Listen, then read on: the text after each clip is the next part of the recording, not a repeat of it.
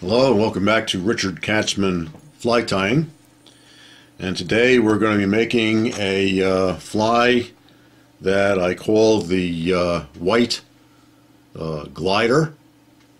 It's a beautiful little fly, and it's made to just lay on top of the water and just glide with the current. So let's get started. The hook that I'm using for this fly is a 430 multi-use curved hook in size 12, and it's a J. Stockard hook. It's a dry hook. It's very light, but as you can see, when I hold this up, the gap is very narrow, and on this fly I want to make the gap a little wider. So the first thing I'm going to do is I'm going to mash down the barb, and I'm going to bend the shank of the hook, and now I'm going to open up the gap. You be very careful that you don't break the hook, because they're very light hooks. They're made for dry flies. So now that we have that bent, I'm going to put it into my vise,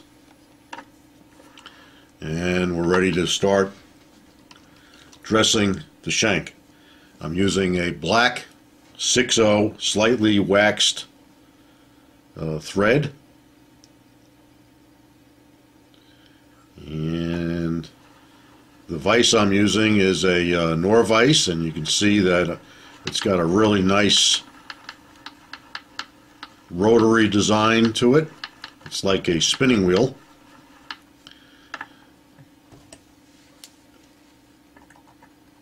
Cut off the excess thread. The next thing I'm going to do is I'm going to take some Cactus Chenille medium in a root beer color. This is some really nice material. It really gets the light, and it shows up all over. It's really nice. Okay, bring my thread back up to about an eye's length behind the eye of the hook, and now I'm going to wrap this counterclockwise back up.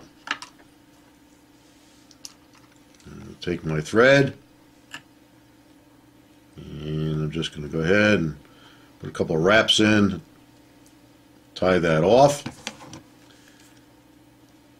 And I'm going to reach in and cut off the excess and put in a couple of wraps in front. I want to make sure we keep that eye to the hook open. Now the feathers we're going to be using is a whiting hen saddle, and it looks like this with the rounded tops. And the first thing I'm going to do is I'm going to take a couple of smaller ones, and they look like this. I'm just going to cut off just before it gets to the fluffy part of the feather. Put that aside. And now I'm going to reach in, and I'm just going to cut off, just trim down the fibers at the bottom of the feather here, make a brush. Now I'm going to rewind my thread to the back, and I'm going to go ahead and tie in my first feather. Now I'm going to repeat the process and go in and cut off my second feather. And again, I'm going to just trim up the bottom so I have that little brush design there. Get a couple of wraps in. And now we have those two feathers at an angle. Now I'm going to bring my thread back up, and I'm going to take a couple of longer feathers. Again, I'm going to do the same thing I did with the smaller ones. I'm going to cut it off just in front of the fluff. I'm going to reach in and trim up a couple of those fibers at the bottom of the feather. I've got one in. Now I'm going to go ahead and I'm going to do the same thing to the next one. I'm going to take that feather and I'm going to lay that over the shank in line with the one that's on the other side, and I'm going to go ahead and tie in a figure 8. And I'm just going to go ahead and lift those feathers up a little bit. Okay, and now I'm just going to go ahead and start to create the fly. I'll wrap up a decent head here.